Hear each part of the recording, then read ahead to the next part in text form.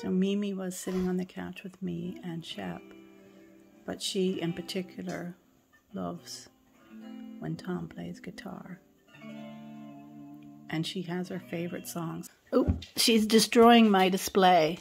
Hold on with her tail. And the reason I need it to be a certain way is the secret test knit is behind it and I can't let you see it. I'm gonna talk about the yarn though, because the yarn is amazing. You can see our laundry hanging in the mirror.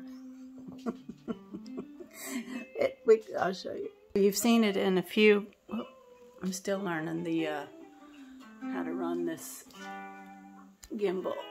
There we go. You've seen that in use, I think, in several of our Vlogmas videos. It's just one of those pulley type things, the old fashioned, because you know the heat from the wood stove rises in it. Anyway, that's what that is. There he is. There he is, Sheppy Doodle. Yeah. Good morning. It's December 3rd, day 3 of Vlogmas. Light the candle. Today, the in-laws are coming. Tom's going to collect them. I'm going to be here making some food and things. But I'm going to open the Advent here because I have to stay around the house. I started catching up on my Vlogmases, and I wanted to share this one. I'm getting ready to watch day 2 of this. This is Sam, an Irish knitting podcast, his Vlogmas. He's not calling it Vlogmas, he's calling it Advent Calendar. So he's living here in Ireland. Ireland is absolutely his adopted country, but he's also from the Venice region of Italy, in a small mountain village in the wider Venice region.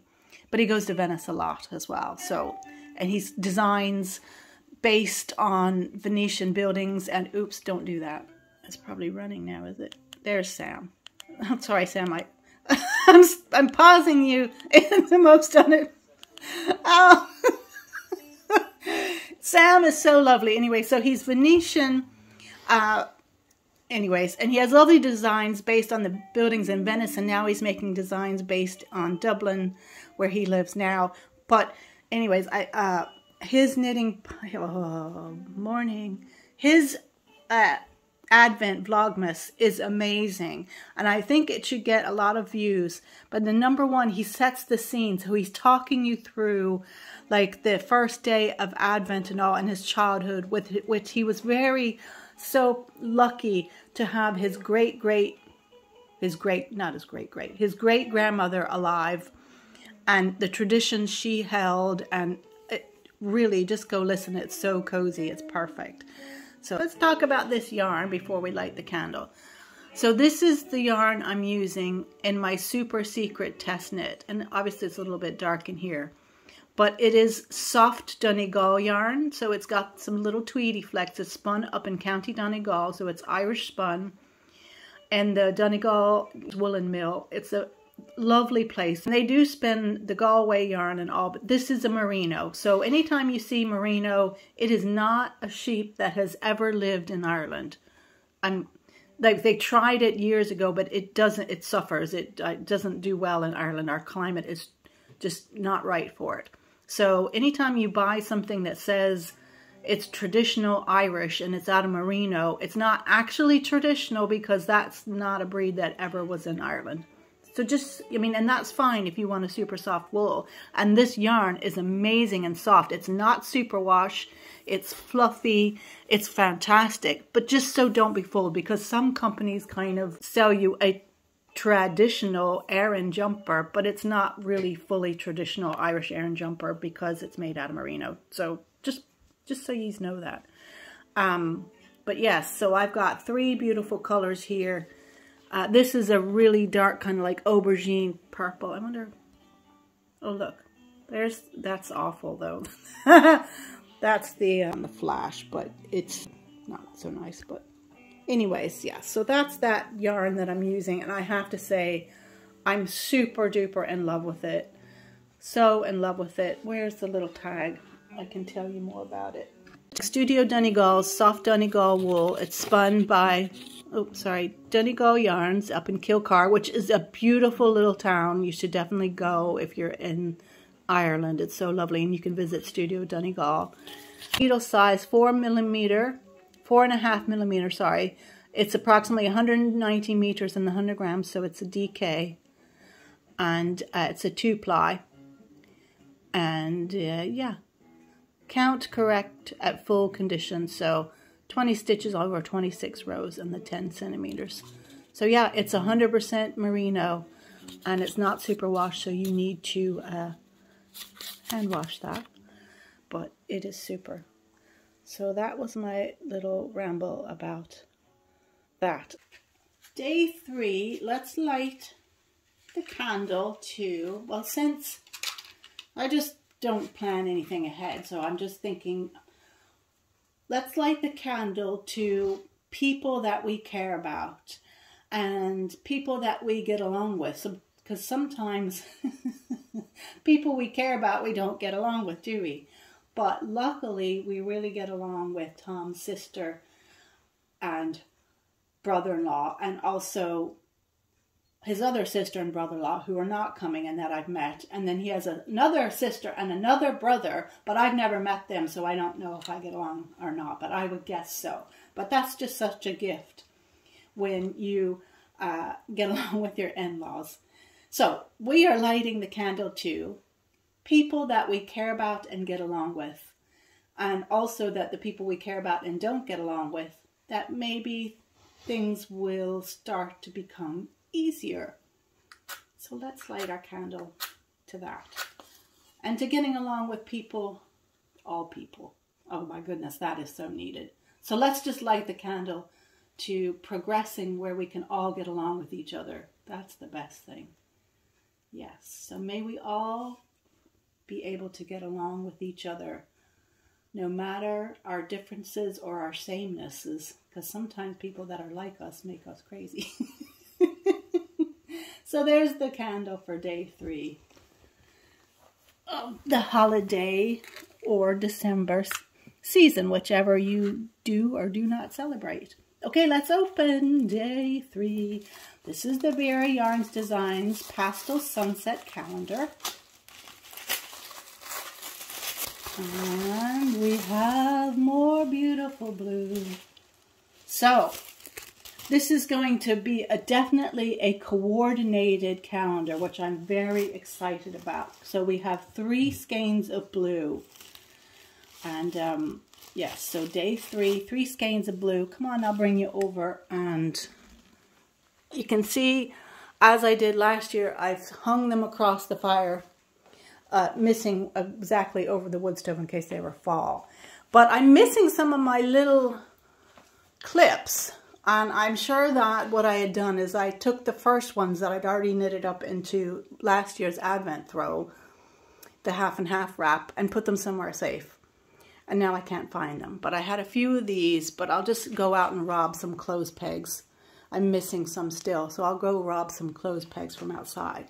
So here, I'll put this one up here. So I'll do that, hold on. So there we have the 3. I'm very excited about the way it looks like they're going to be, you know, very coordinated.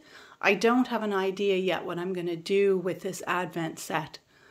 But, yeah, with these kind of colors, it's going to be something I'm probably going to want to make into a summery item. So I was going to do the anthology throw, but if I wanted to ever wear that, I'd have to put it in half and it would be too hot.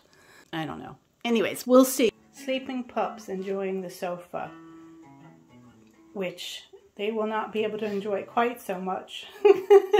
When guests come, we're going to have 2 people staying over you haven't met. Yeah, Daddy's sister and her husband. Yeah. So they're going to sit on the sofa. Going to wind my yarn from Save the Sheep in preparation to finally start with the knit along, the mystery knit along that came with the seasonal box. This is the ball winder and Swift that I got. I ended up getting one off of Amazon, which that's sort of my place of last resort to buy things, but yeah, that's where I ended up having to get one. If anyone is interested, that was the brand. I think the set was about 45 euros, which, yeah, was pretty good so far. We've used it. Tom has helped me. He enjoyed doing it as well. I don't know, maybe 10 times. Seems fine. Like, I mean, you can see it's not. I mean, really, how much did it cost to actually make? But it's working, and so that's fine. And I'm going to use it until it doesn't work anymore. That's for certain. You can store the Swift in there, which is good. And then there's a little bag as well to put the ball winder in. And then I just keep it in here. So anyways, that is the setup if any of you are interested. And I have to say that after years of just winding by hand, this is great. Look, now it's very blown out because of the light, but I think this must be a chainette. Must be a chainette yarn. So if you know more, I don't really know anything about chainettes, never seen them before, but that looks like that must be, and that's another reason why it's so fluffy. So the skeins are, I don't think I said, but they're 50 grams each. And I think this is a bulky weight, possibly super bulky, but it is so light and fluffy. 95 meters in the 50 grams from the Osta Valley, and the colorway is called Dorado Granadino. Should I confess? Should I confess to the people about my wall of shame? What do you think, Mimi? Look at her. She's embarrassed. She won't even look at me. What about you, Shep? No, they're ashamed. But I've got to come clean. I'm going to show you my wall of shame. I like to jokingly call this my wall of shame, but I'm not ashamed. This is my wall of shame. These are all my whips and also whips to be, if that makes sense. So let's see how many there are. 1, 2, 3, 4, 5, 6, 7. This is a dog blanket. 8, 9, 10, 11, 12, 13, 14. 14 here. There's 1 in my Jericho's Road. Is that there? So there's 15. And I'm winding the yarn for the, I'll just let you look at something while I'm talking. Excuse this mess over here. I'm usually not this messy, but yeah, just so much been going on the past while. What am I saying? I don't know what I'm saying. Yes, so I'm winding on for the MCal for Save the Sheep. So that will be 16. I'm going to wind on for my squishy triangle shawl in the mulled wine colorway and all that I talked about yesterday. That's 17. And then I'm going to wind red cumulus from Fiber Space because I want to cast on a ranunculus at Christmas Eve. So that's 18. I definitely have a problem. And let me tell you, there are other things as well I already picked out yarn for. The vest from Albina McLaughlin, where she brings you through and you learn how to steek in this lovely vest out of nice Galway rustic wool. I've got some wool for that. So really that's 19 because I really want to do that this winter as well. And I'm sure there's something else. So let's just round that up to 20. 20 whips / future projects here in the queue. How many do you have? How many whips have you got? Are you trying to clear your needles for 2023? Yeah, that's not going to happen for me. This is the most whips I've ever had. But sure, you know, it gives me excitement. It does. It makes me feel excited. Give you a wee look. This is the guest room we just got done. And, oh, the ceiling was atrocious. It had been coated with something shiny. And then it was yellowed. That was some work. Oh, turning all the lights except the proper one. That was some work. So, yeah, so have the IKEA sofa bed stretched out.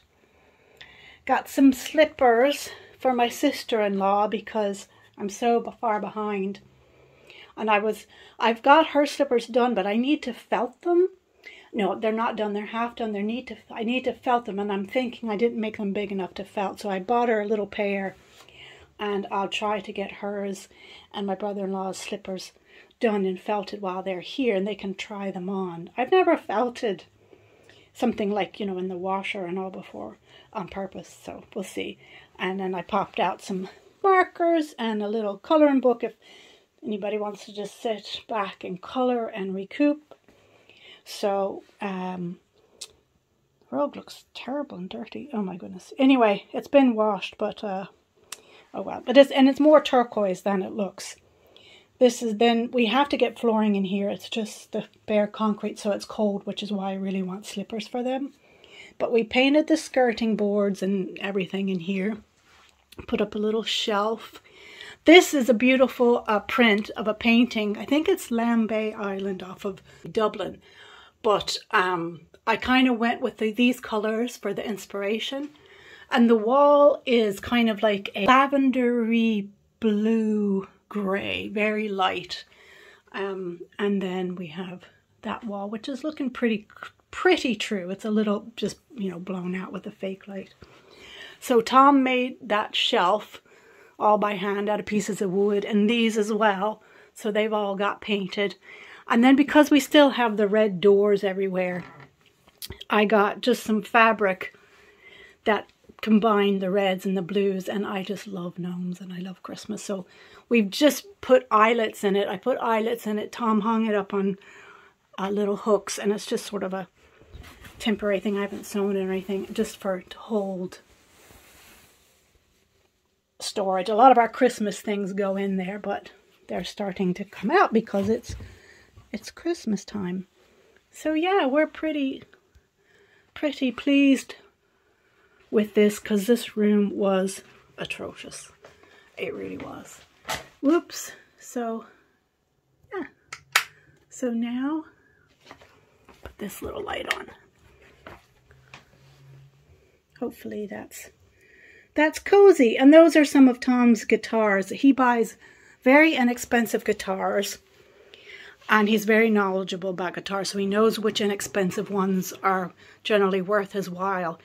And he can fix them up or customize them, and he keeps them, trades them, sometimes sell them. Really just not for any profit, just because he enjoys doing it, and it's his hobby. So he's really well known in our area for like doing that. You know, like if somebody has a guitar and needs a little tweaking, he only does that for friends because it's just a hobby. And yeah, and with his arthritis in his hands, it can't be something he could do all the time, but he will do that for friends. And yeah, so that's a selection here in the guest room.